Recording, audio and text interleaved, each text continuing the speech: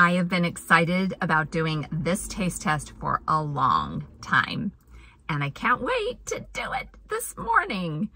And I've come all the way to Bourton-on-the-Water to do this taste test. So I'll tell you about what I'm tasting and why I'm in Bourton as soon as I have welcomed you to Magenta Otter Travels. I'm Dara, and I love all things British and welcome in my channel anyone who does as well. So whether you live in Britain or just love Britain, welcome. Please join the conversation today about clotted cream as I do this clotted cream taste test. Americans frequently ask me about clotted cream, which is why when I did the Britain Love Stories series early on in the beginning of my channel, where I covered all the things I love about Britain, I did a video all about afternoon tea.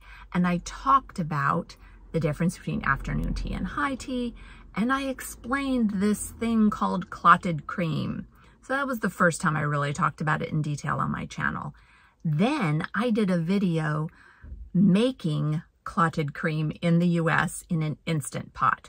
That video was really done for Americans because, you see, we have trouble getting clotted cream in the US. It's just not a common thing. And I think it has something to do with milk pasteurization and homogenization and all that stuff. But the fact is, this is the only kind of clotted cream you can get in the US if you don't make it yourself. Is this, this brand is Devon Cream Company. That sounds good. And it just says clotted cream. So you can order this on Amazon if you live in the States. It costs about $15 US to buy this jar that's 170 grams. That's a lot of money. The only other place I've seen clotted cream in stores that I could buy in the US is at World Market. And there you can get a little jar. This is 170 grams. You can get a little jar of clotted cream that is only 28 grams, and that costs about $3.50. The other thing that I've seen at World Market is this jar, also the long life jar that's shelf stable, of double cream. It is $8 for that long life double cream. So I'll be honest, I've never tried the long life clotted cream or double cream in the US because I just don't think it would be as good. So I've always been a bit snobbish, I'll be honest, because I went to Cornwall for the first time 2 years ago in 2020, and I did a lot of vlogs there about our travels, some really fun stuff. And I also discovered Roddas Clotted Cream, which is made in Cornwall, and you can get it all over Britain in the refrigerated section in a tub. And so I consider this fresher than the long life stuff on the shelf in the jar. So this is my preference, and I love this stuff. So I've always been snobbish and I've never tried this, but knowing this is what Americans get and think of as clotted cream, I'm like, I need to do a side-by-side taste test. So that's why we're here in Bourton-on-the-Water, is because I'm not in Cornwall right now. I am in Gloucestershire. And while if you've watched my Bourton-on-the-Water video, you know that Ian and I don't love coming to Bourton-on-the-Water because it's just usually a super overly touristy, crowded place, especially in the summer. And here we are, it's late June. But Bourton-on-the-Water is the closest place to my home in Cheltenham that has a Cornish bakery. And if you watched my Battle of the Scones that I did in Cornwall, I went to places that I thought would have really great scones. And then I went to the Cornish Bakery, which again was a place I was snobbish about and didn't want to go to because it looked like some big mass-produced chain.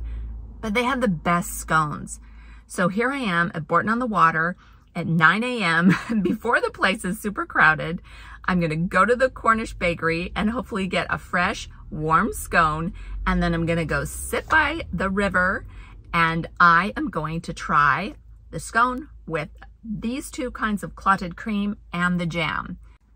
And just to finish the price comparisons, the Roddas Clotted Cream that you buy here in the refrigerated section in most major British supermarkets. It costs about £2 to £2.50, £2 to £2.50 to get a 227 gram tub of the clotted cream. So much better value for what I always assumed was a much better taste. But let's see if I'm right.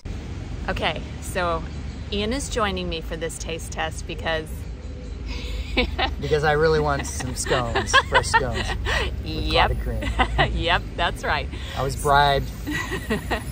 Yes, it was a big incentive getting to have a fresh scone with 2 kinds of clotted cream, because you're curious about the taste test too, aren't you? Oh yeah. Yeah. Definitely. So we're here next to the river, but this is the fun of filming in Bourton-on-the-Water. We've got increasing traffic with each moment. There's more vehicles passing by. There's ducks all about, which hopefully will not get too interested in our scones and come attack us, because that would be very on brand for Magenta Otter Travels, wouldn't it? To have an aviary attack.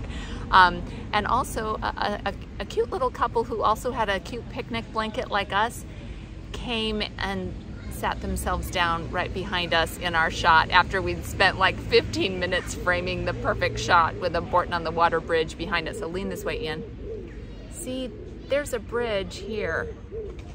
So we really are in Bourton-on-the-Water, even though you can't totally see it. All right, so let's get going. We have here from the Cornish Bakery a fruit scone for Ian and a plain scone for me. Ooh, that's a nice looking scone.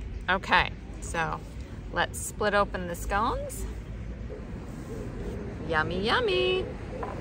And then, you want to open that jar for me? I think we should first taste. Oh my goodness, this is interesting. It does look a little weird. So it's got some bubbles on the top. And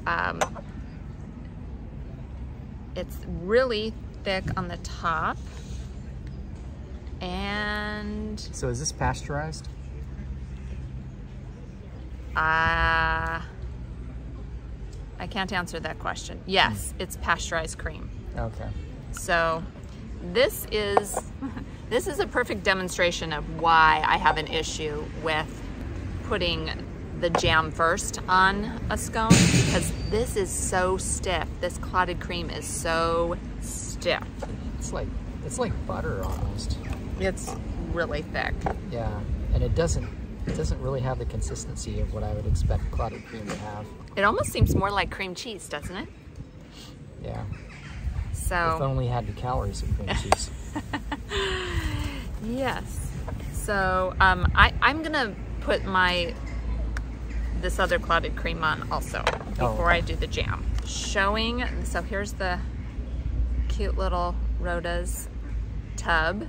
And you'll see this is yellowier on the top because this is what happens when you make clotted cream. You get kind of a yellowy crust on top. And then underneath that crust, it's gooier. See? So you don't get that in the long life clotted cream in the jar. This is much creamier. Mm-hmm. Much creamier. This is the way you would expect clotted cream to be. Yeah, and they were both in the refrigerator, taken out at the same time. So this, I don't know that you're going to be able to really tell on camera, but you can totally tell in person when you're spreading it how much thinner, not too thin, but just creamier in consistency the other clotted cream is. All right. So let's get the jam. And like I said, we're doing it the Devon way with the cream on first. And Ian and I super love raspberry jam, so that's what we're having instead of strawberry. Yeah. We just think it's superior, right? Well, strawberry jam's good too. But okay, I think it's superior. I think it's more flavorful. Depends on what I'm in the mood for. All right, so I'm gonna give you a chance to jam up your scones, and then we'll give this a taste test. First, we try the long life. Okay. Here it is. Yep. I'm tasting way too much jam, so I'm now gonna take a taste of take a part that you just have the clotted cream. It tastes creamy, but it seems dry. What do you think? It's almost like cream cheese to me in taste. There is no comparison in the texture. The texture of the Roddas is so smooth and creamy. It's not dry at all. It tastes how clotted cream you'd expect clotted cream to taste. The way it's supposed to be. Delicious. This is so good. I'm having an Anglophile moment. I'm sitting next to the river, looking at a bridge and some ducks in Bourton-on-the-Water, and I'm eating a fresh scone with delicious clotted cream and raspberry jam. I'm having an Anglophile moment.